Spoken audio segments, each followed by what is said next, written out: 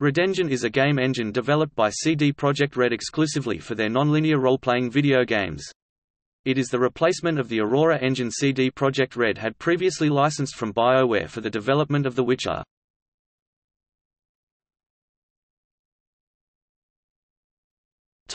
Features.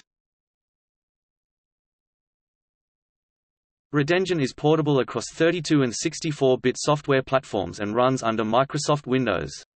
REDengine was first used in The Witcher 2: Assassins of Kings for Microsoft Windows.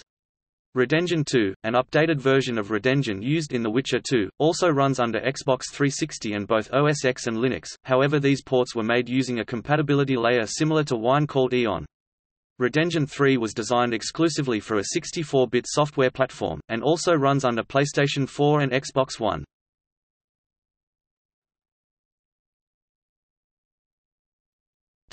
Versions.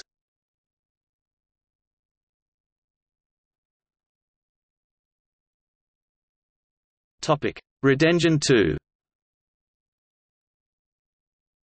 REDengine 2 utilized middleware such as Havok for physics, Scaleform GFX for the user interface, and FMOD for audio. The engine was used for the Xbox 360 port of The Witcher 2.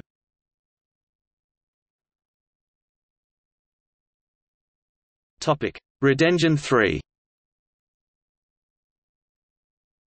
REDengine 3 was designed to run exclusively on a 64-bit software platform.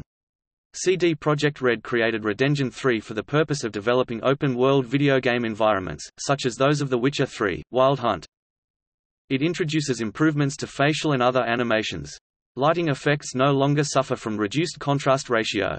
REDengine 3 also supports volumetric effects enabling advanced rendering of clouds, mist, fog, smoke, and other particle effects. There is also support for high-resolution textures and mapping, as well as dynamic physics and an advanced dialogue lip-syncing system.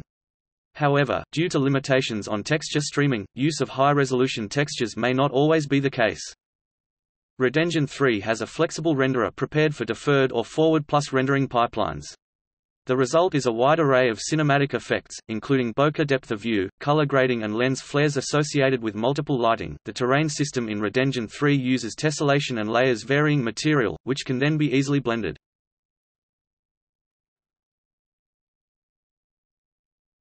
Topic: REDengine 4. Cyberpunk 2077 will use REDengine 4, the next iteration of the REDengine. It introduces support for ray-traced global illumination and other effects, and this technique will be available in Cyberpunk 2077.